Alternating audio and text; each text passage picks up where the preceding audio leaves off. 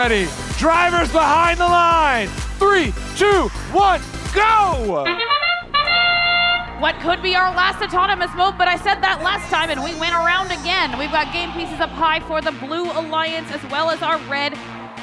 Another round of engaged charge stations for Red and our Blue Alliances. Everybody staged up next to their favorite game piece and ready for drivers to take control. 1902 exploding bacon all the way, ready to that center line, making sure the Red Alliance cannot make their cycles. Meanwhile, Wild Stallions passing right by them immediately, making sure that they have a cone. They take a hit from both their partner and Bacon.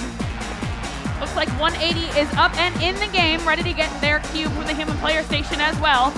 Meeting Swamp Thing in the center, Ramtech spinning around the pack of blue robots for another cone up high. 45 to 48 in favor of blue, but it's already switched and changed. We're down to points by individual game pieces here. 1902 holding down the center, making sure Red can't get across.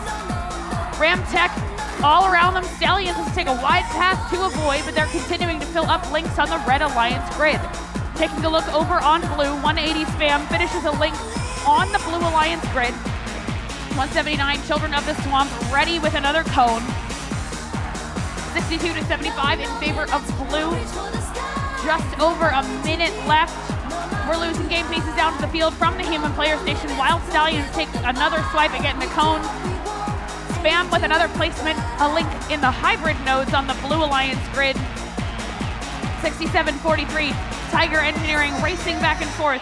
Not willing to get into a tangle with the defender, sliding around on the way to the substation. Ramtech with a spin move past Bacon. Cone on to the Red Alliance grid, 45 seconds on the clock, 82 to 99 in favor of blue. Bacon and Children of the Swamp have cones ready. 54-72 running into Bacon. Bacon turning over. We see flags from the referees. 59 Ramtech with the cone over on the Red Alliance grid. They're ready to go. Our endgame bell has rung. 180 is crossing the field for more game pieces. 20 seconds left. We see 59 Ramtech. We see Tiger Engineering and the Wild Stallions on the Red Alliance approaching their charging station. Meanwhile, Spam and Swamp Thing, they don't have Bacon with them, so they're going to double balance here on the charging station. Will they be able to land it with 3 seconds, 2 seconds? That's time for our overtime match here. National champions, the Blue Alliance. 158 to 146.